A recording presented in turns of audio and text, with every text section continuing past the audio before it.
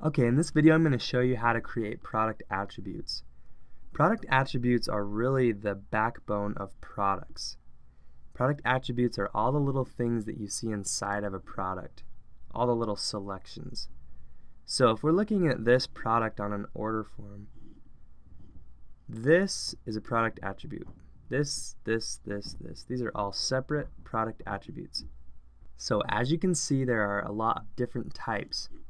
The most common type is a drop-down.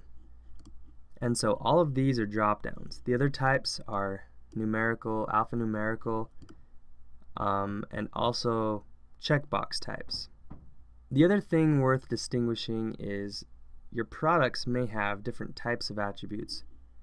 Group attributes, which would include all of these, so anything that is the exact same for the whole group, and item attributes, which can be modified line by line. So all of these down here are item attributes, and you don't really need to deal with that until you start building your products. You build both attributes in the same place. So where is that? Let's go into catalog and product attributes. So here's the list of all of them in your system. You can see the different types, the names, and the formula names. And of course you can filter them out and edit them from here. Let's create a new one. We'll go add attribute. As you can see, it requires a name,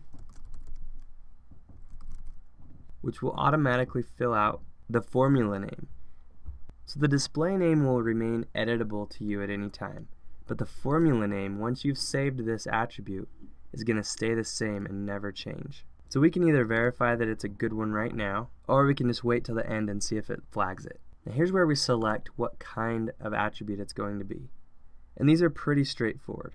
This is just a number, a select down like we already kind of went over, a checkbox, or a text field. These comments are for your reference. The formatting allows you to customize how the attribute will look on the order form. And the help info is the pop-up page that will appear if they click on the clickable link for that attribute. So after filling out all this information, you just simply hit save. Now you may find as you build your catalog that you have a lot of the same attributes. You'll want basically all of the same information, except you want to just change one small part of it. For that, you can use the clone this attribute, which will do just that. It'll clone it and let you change the name. Let me go back and explain the more complicated attribute, which is the drop-down attribute. It's really the only one that needs any explanation. So what you'll see is this editable column and row table. You can add as many rows and columns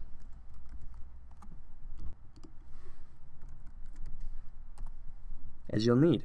All of these can be used in pricing and supply allocation and in other places in the site. If you are going to associate anything in this table, for example, let's say the name of one of your, let's call it materials, is going to be associated with an actual supply item, then you'll click this. And it gives you more columns out here that link directly to your supplies. So you can find the exact supply item.